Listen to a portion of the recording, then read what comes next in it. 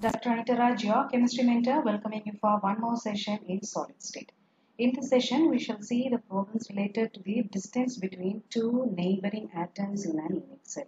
Okay. Let us read the first problem. If A stands for the edge length of the cubic systems, simple cubic, body-centered cubic, and face-centered cubic, then the ratio of radii of the spheres in these systems will be respectively. See here in this problem they have given three different types of cubic systems: simple cubic, body-centered cubic, and face-centered cubic, and they have given the edge length, that is A. Okay, so edge length for all these cubic systems is said to be A.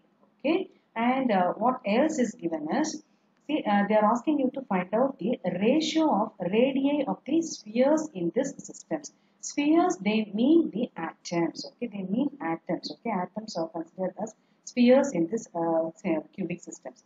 So in this problem, they are asking you to write the ratio of radii of these atoms present in the simple cubic system, body-centered cubic system, and face-centered cubic system. Okay. So to answer these type of questions, you should be thorough with the values which relates the radii and edge length. Okay. Cubic system. For a simple cubic system, see that is the edge length is related to the radii as A is equal to 2R, where A represents the edge length and R represents the radii. See, if you want the radii value, then this equation goes like this: R is equal to A by 2. Understood, students? And next comes BCC, that is body-centered cubic system. See how this edge length is related to R, that is radii A root 3 is equal to 4R. So when you are in need of R, R is equal to root 3 by 4 into A.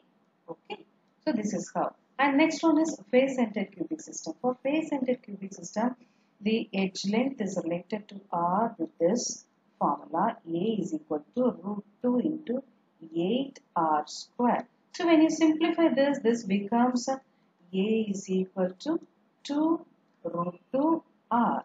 Okay. So then if you are in need of R, then this becomes R is equal to A by 2 root 2. Understood, students? See these values, this is R value, all these R values will be calculating while calculating the packing efficiency of FCC, BCC, FCC. Okay. See now, if you want all these, if you want to know about this, I shall give the link of the video which explains the packing efficiency of FCC, BCC, and FCC in my description box. You can just go through it. Okay. Now, the next thing we are in need of is the ratio of the radii. So now the question asked is how to find out the ratio of radii of the spheres in these systems. Okay. So let us write for SCC now. What is the radii value? It is A by 2. So for SCC, the required ratio is A by 2. And next comes, what is the next one asked? It is body-centered cubic. And next comes face-centered. So let us write the radii for the body-centered, that is root 3 by 4 A. Okay, and the next one is A by 2. So this is how we should find out the answer. Understood, students? I shall show you a tabular column which relates this edge length with that of the radii and also the distance between the two nearest atoms. Now, okay, so this is the tabular column which relates this R value with that of A value, that is edge length, and R value, that is R is equal to A by 2. Okay, and this is another value, R is equal to root 3 by 4 A, that is for BCC, and for FCC it is R is equal to A by 2 root 2. Understood, students? And this is D. What is D? It is the distance between the nearest neighboring atoms. How to calculate D? See, when you multiply this radii with 2, you will be getting the D value. Okay. So if you are multiplying A by 2 into 2, you will be getting A.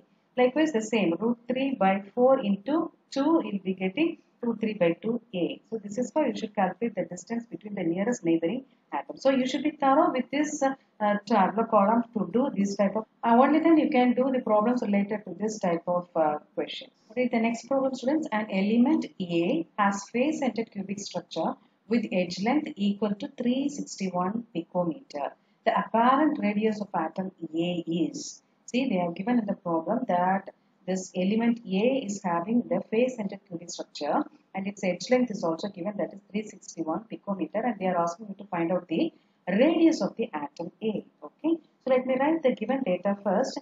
A is, that is edge length, is equal to 361 picometer and the structure is FCC. Okay, and they are asking you to find out R. Okay, so as I told you earlier in the previous tabular column, we have seen that the value which relates the radius, okay, the value which relates the radius with that of the edge length is A by 2 root 2 for FCC. Now we can directly substitute the value of edge length here, 361 divided by 2 into what is root 2, it is 1.414.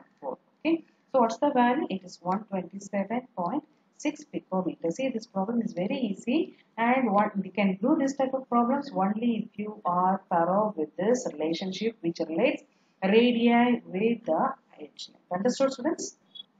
Read the next problem, students. Sodium metal exists in BCC unit cell.